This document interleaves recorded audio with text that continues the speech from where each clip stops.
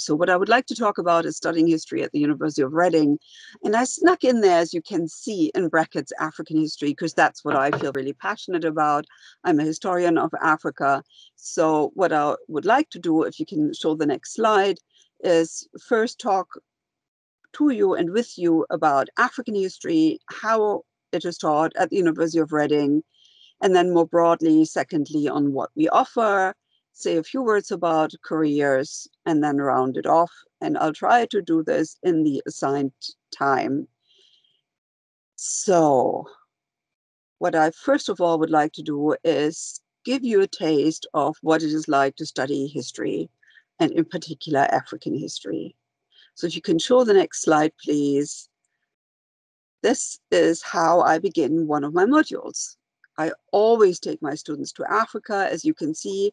Can you actually see my cursor on screen? No. No, just mine, unfortunately. Yeah, of course. Yeah, just making sure here. So you see South Africa at the very southern tip of Africa. And then if you just, this is an animated slide, if you just use the cursor, then you see the city of Pretoria. So that's specifically where I'm going to take you. One of the misconceptions about history is that it ended a long time ago.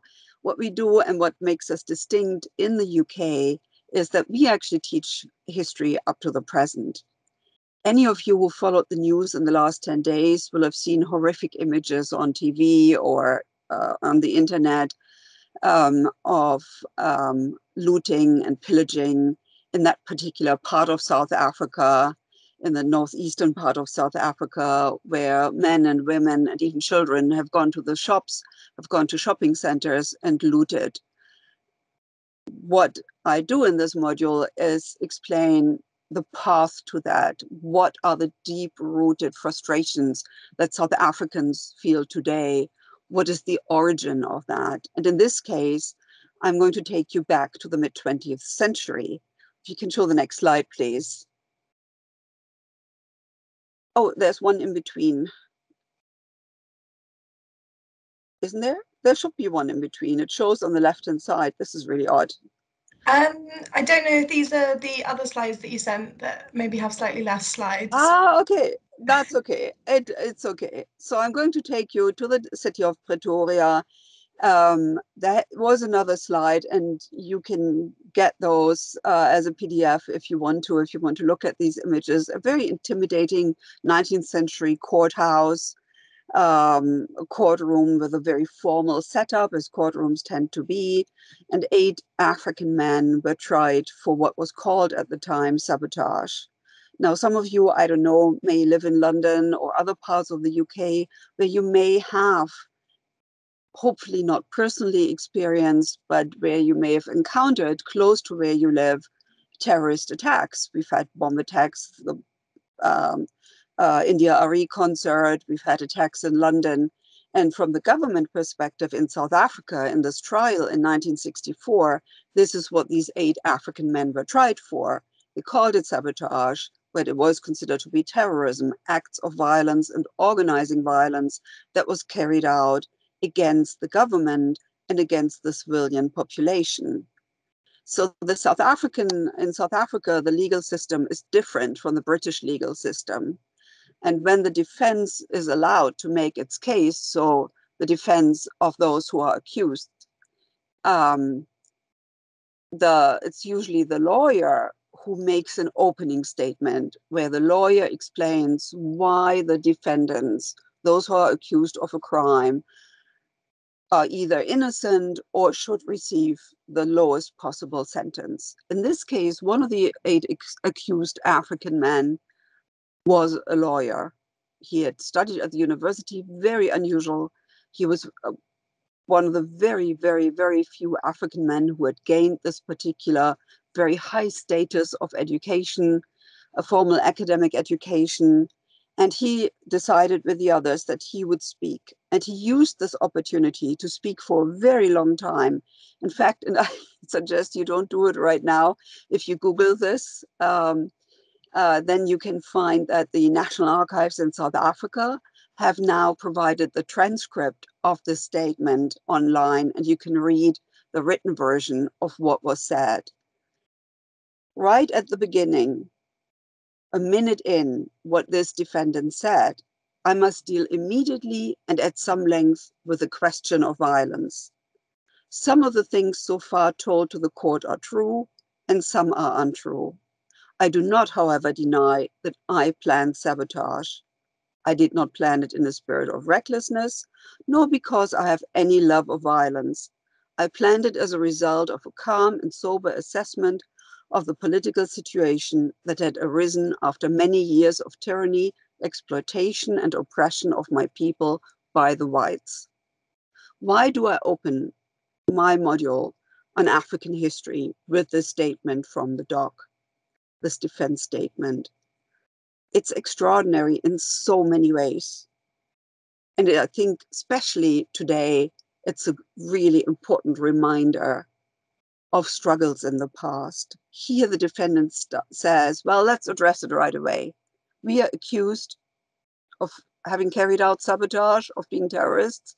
Well, and he says, I planned sabotage. So this is my emphasis in the text. So he's pleading guilty.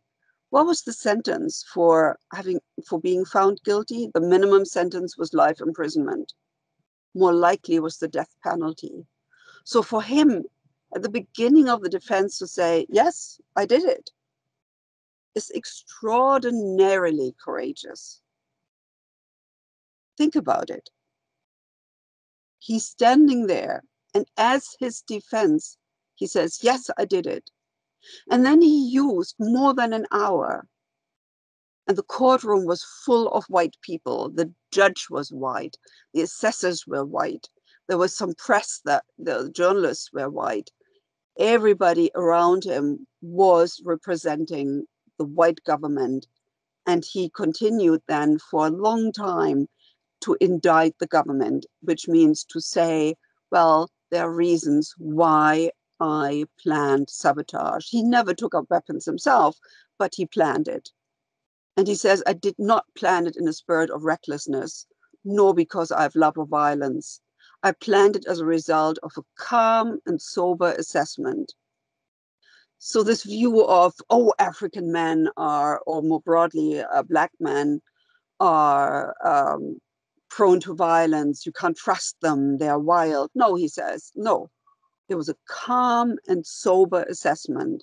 And the result of that assessment, he says, is the political situation that had arisen after many years of tyranny, exploitation, and oppression of my people by the whites. In other words, he starts the defense statement by saying, I'm guilty. I did it. But I did it not because I'm some crazed Black man. I did it because you practice white supremacy.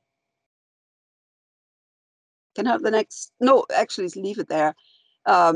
And now I should have forewarned you. Do you have any idea who this is, who made this statement?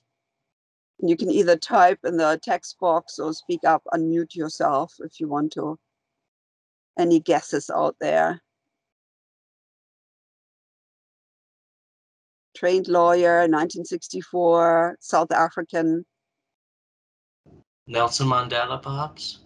Excellent. Yes. Why do you think it might have been Nelson Mandela? Well, I looked at the date and I thought, well, 1964, in America, it would have probably been Martin Luther King, but over in South Africa, it would have been Nelson Mandela at this point. Excellent. Yes. He's so famous. He became so famous with it. And he did, in fact, and the other defendants were all found guilty and they were all sentenced to life in prison. And it is quite well known that Nelson Mandela then served almost 30 years, a lot longer than you have lived. And even though I'm, as you can see from my white hair, I'm not young, but it's a good chunk of my life as well. So yes, it was Nelson Mandela, and we don't think of him today in those in this way at all. And what we think of him as a peace icon. And I want to get to this now. If you can move it to the next slide, please. Yeah, so I added Nelson Mandela's statement from the doc. This is how it became known. He ended his statement by saying, I fought against white domination and I fought against Black domination.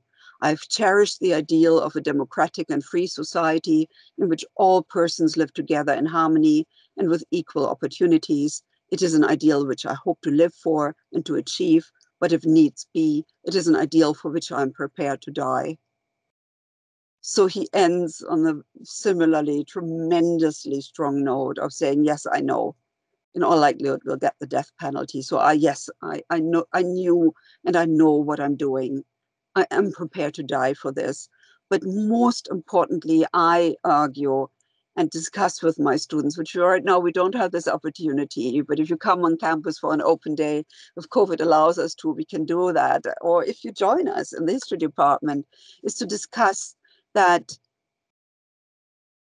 what you think about my argument, that what's most important is that he says he's in favor of a free, democratic and free society in which all persons live together in harmony. In fact, leading up to this trial, he stood shoulder to shoulder with the Indian National Congress. Some of his closest allies, before he was imprisoned, were people identified as South Asian, people from India or whose parents or grandparents came from India, and who also fought for equality and took the same risks with him and with other African men and women who took these risks. And increasingly, certainly after his imprisonment, more so, there were many, many, many, not in the sense of a majority, but many, many white South Africans who stood shoulder to shoulder, risked their lives, were killed, were attacked by the South African regime as well. So Mandela very much stood for freedom for all, not just for Black South Africans. South Africa is only free if there is true equality. And whoever is opposed to freedom needs to be fought. So he says, fought against white domination, and I've fought against Black domination. Can you move to the next slide, please? Oh, sorry, yeah. So this is how we remember, how we look at him today. Sorry, yeah. 1990, Mandela being released from prison with his then wife, Winnie Mandela, no pun intended, he was married a few times, walking out of prison, their fists raised, the fight goes on because South Africa only gained majority rule, full democracy, voting rights for all Africans in 1994. So 1990, it was still the fist raised, the fight must go on, walking proud out of prison as he is released. And then I love that photograph on the bottom right with his final wife. Sorry, I know it sounds funny to put it that way. Well, to me at least, with Gracia Machel. And I like it because, you know, we see two old people who really found each other and had some happy final years. His final years. Gracia Machel is still alive.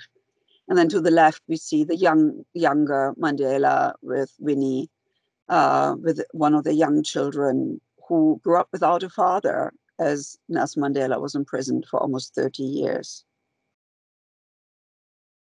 So if we can move on now, please. After his release from prison, and then in 1994, we have the first democratic elections. Nelson Mandela very quickly became the most famous African. And this is a cartoon by the South African cartoonist Zapiro. I sometimes use political cartoons in class. Zapiro is very widely known in Africa, in particular in South Africa. And this was on the occasion of the state visit by Nelson Mandela in 1996. When he had been president for 2 years. So that's a bit of an unlikely career, almost 30 years in prison and then president of a country. He was the first, and to my knowledge, the still only person on an official state visit meeting the Queen not wearing, man, I should say, not wearing a suit. He had by then said, I'm done with wearing suits. And he always wore these very colored shirts and patterned shirts. So it wasn't even a white shirt. And very tongue-in-cheek from a South African perspective. You see one Bobby saying to the other, the next expletive tourist who asks who the little old lady with Mandela, and the sentence breaks off. So yes, Mandela at that point, the single, and still today, single most famous African, and certainly at the time more famous than the Queen herself. Something celebrated in South Africa and around the world. So if we can move on, please. Actually, this is an old version of my slides. So one more. Yeah, I just very quickly just want to say 2-3 sentences about apartheid. So full segregation, it had existed since the presence. So racial discrimination existed in what became South Africa since the presence of whites there, which dates back to 1652. But the full system of segregation that people like Mandela fought against was implemented in 1948. And then, as I already said, ended in 1994. And apartheid in the Afrikaans language, one of the South African languages, means being apart, segregation. And if you, it's an animated slide, if you just click it again, please, then you see, oh, I have a thunderstorm here. Sorry, I have to close the window, comfort my cat, and keep talking. What apartheid did was legally create 4 different races. So the entire population of South Africa was assigned in their passports to belong to one of 4 races. And depending what race you belong to, you had different rights within South Africa: rights to education, rights to travel, rights to jobs, right to where you were allowed to live. And in this hierarchy of races that were created, if you were considered to be African, you had the least rights. And in fact, when it was fully implemented, then you had to carry a passport in your own country. Now think about this. A passport to be allowed to live and move in your own country. Sorry, the camera moved. That was my cat. He's scared of the thunderstorm. And if you move the slide to the next slide, please. A horrific system. Yes, you can just animate the 4 images. Everything was segregated. Hospitals were segregated, drinking fountains, and one of the most bizarre things in my eyes, even beaches were segregated. And when segregation sounds bad enough, but I would like to emphasize 2 things. One is it was formally introduced in 1948, after the Never Again, when the world said, after the experience of the Holocaust, after the experience of World War II, we are done with all of this. We have to have one humanity.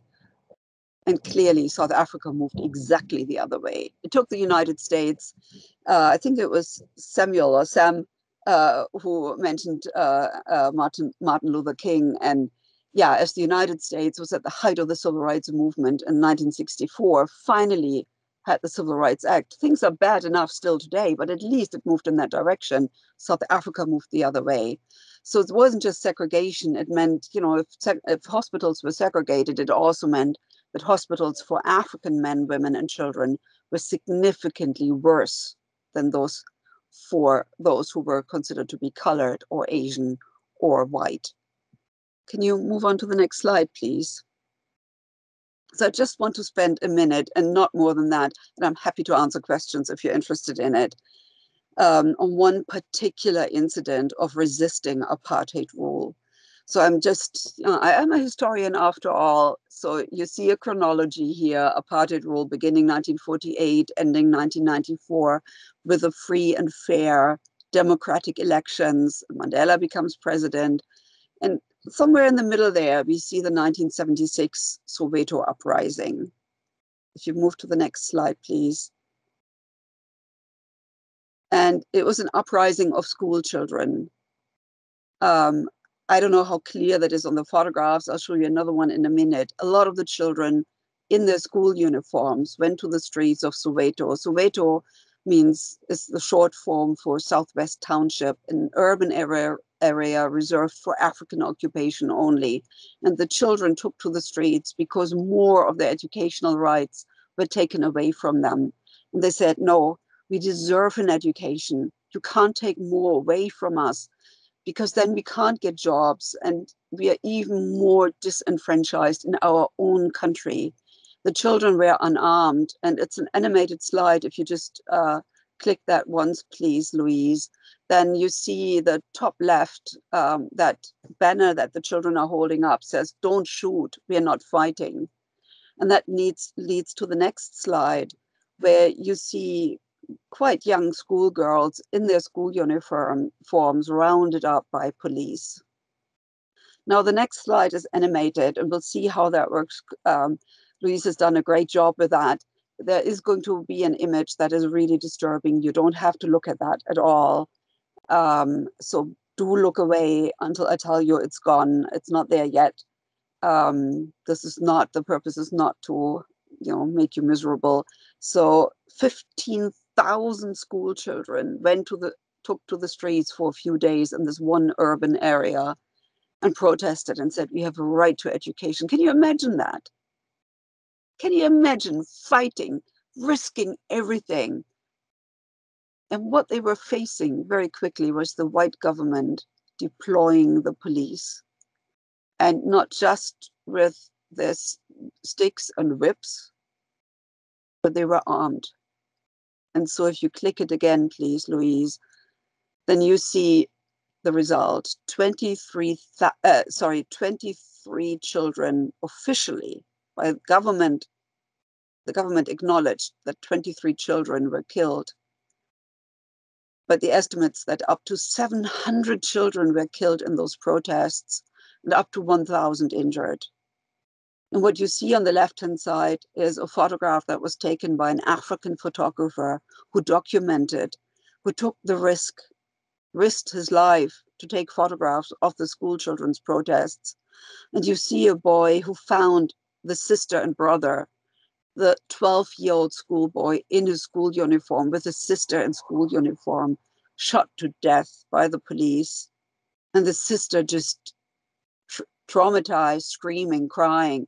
And this other boy picking the boy up, cradling him, and carrying him home to the parents. A very disturbing image, and that's one of the reasons I chose the stamp, which the South African government, once free, created on the occasion of the 25th anniversary. So if we move on, and I realize I'm getting towards the end of time. So this module I'm teaching is a third-year module where we spend 5 weeks on South Africa and 5 weeks on Zimbabwe. We talk about African lives under white minority rule. We talk about African lives fighting for liberation, and then also living the legacy. So I come back to this misconception that necessarily history ends a long time ago. No, we look at it up to today. So if I were to teach this in autumn, I would definitely, bring in the looting we've just seen in South Africa and still seeing today, and then connect that to these historic events. I talk about all the different, 4 races were created. So we have 4 different sets of experiences, and then break it down further from there. I use different kinds of sources, written sources, but you see Yuma Sekela and Miriam Makeba, who performed a song Yuma Sekela wrote for her about the Soweto uprisings, about the children and the parents crying for their children who were harmed and killed. I teach South African history through the Springboks, their victory in the 1995 Rugby World Cup, and how they are presented in South Africa in TV commercials, in a way, in advertisements, in a way that represents how the nation is formed after the end of apartheid rule. In poetry, Chirikure Chirikure, a Zimbabwean poet, who writes about what it means to be Zimbabwean. So a broad range of different sources, which make, in my view, history exciting. And I like to think that's shared by my students. So if you can move on, please. So the last slide on African history, and then I'll talk quickly more broadly about the department. You can take modules in every year if you want to, on a broad range of issues. I teach mostly modern history and the gender in Africa module. I also teach pre-colonial history. In the second year, we visit a different country every week. So you get a broad view We go in depth in some other modules. A lot you can take out of that if you're interested in that. And the same is true, of course, for my colleagues who teach other areas, which leads me to the broader view. If you can move on, please. So what do we offer? I'm not going to go through all of this in great detail. What I would like to emphasize are a few things. First of all, we teach Western history, including Black British history, which is very popular among our undergraduate students. We also, in addition to Western history, and I've been singing my own song here because I feel strong about it, African history, but we also teach Asian history, in particular South Asian history, so Indian history, and as it was broken up into Pakistan and Bangladesh. We teach Middle East, we teach Africa. Something that makes us quite unique in Britain is that you can take courses from medieval times to the present. We offer, and you are asked to do a research paper and a research essay in your first year already, where you can choose any topic you're interested in. 2 years ago, I had a student who actually wrote his first year paper and his third year dissertation. I had no idea that his parents were from Bosnia, and he wanted to write about the Bosnian genocide of the 1990s that his grandparents and parents experienced. He was British born. And it was only after he submitted his dissertation, he told me, yeah, that was actually his family background. And he wanted to explore that through his own research, and we support that. We support in your research anything you want to do, which is a wonderful opportunity for you to be excited about it. Of course, it's research-led. We have a very high satisfaction score among our students. And I think part of that very much is that I like to think, like myself, my colleagues like to get to know their students. I like to get to know you, and it's really weird to talk to you while your cameras are off, but that's very much part of it. We have a broad range of approaches. You can do gender history, history of sexuality, social history, political history, cultural history, religious history. We do history of Judaism, Christianity, Islam. We can't cover everything, but we certainly do a lot. And that leads me to the next slide. And just mentioning this, I'm sorry to rush through it, but we also offer a broad range of joint degrees. A lot of our students enjoy that. And then as you get to your third year, you decide where you want to do your dissertation, whether you want to do it in history or in the other degree, in the other program. And quite a few students then choose us because it's a lot of fun to do it with us, because it's really your project. You have a lot of choice to do it, what topic you do it on. And so, yeah, that's all I'm going to say about this. So if you can move on, please, Louise, and I'm coming to the end here. Yes, careers. I'm getting to the last two slides. You get a lot of support with careers. We have career services. Universities tend to have that, but we have this inbuilt into our modules.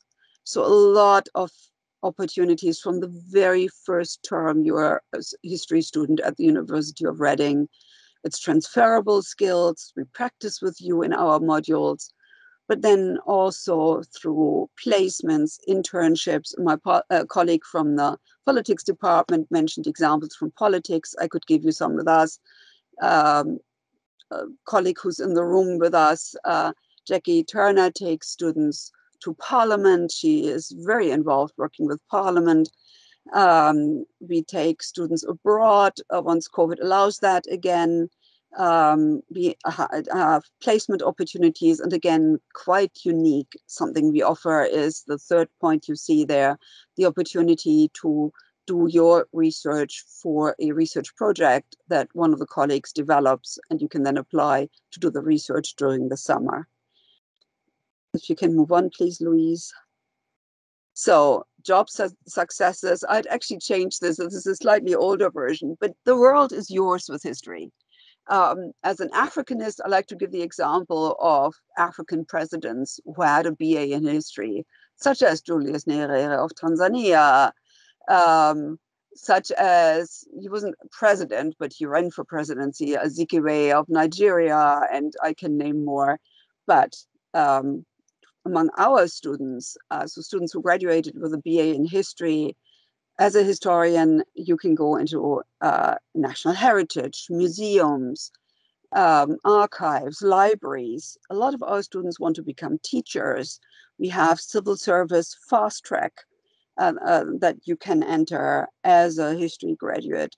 One of my students who wrote her dissertation with me on Kenya loves it to be a cosmetic product distribution manager, and she lives the life in London. And I really want to mention, I realized that only a few of our students actually choose to become an academic, but last week, one of my PhD students who I've taught since she was an undergraduate signed a contract, first job interview, immediately got a job offer, and from next month, she's going to be a lecturer teaching African history. So the world really is yours. And the student who did his dissertation on the Bosnian genocide joined the police. So I think this is coming to the last slide now.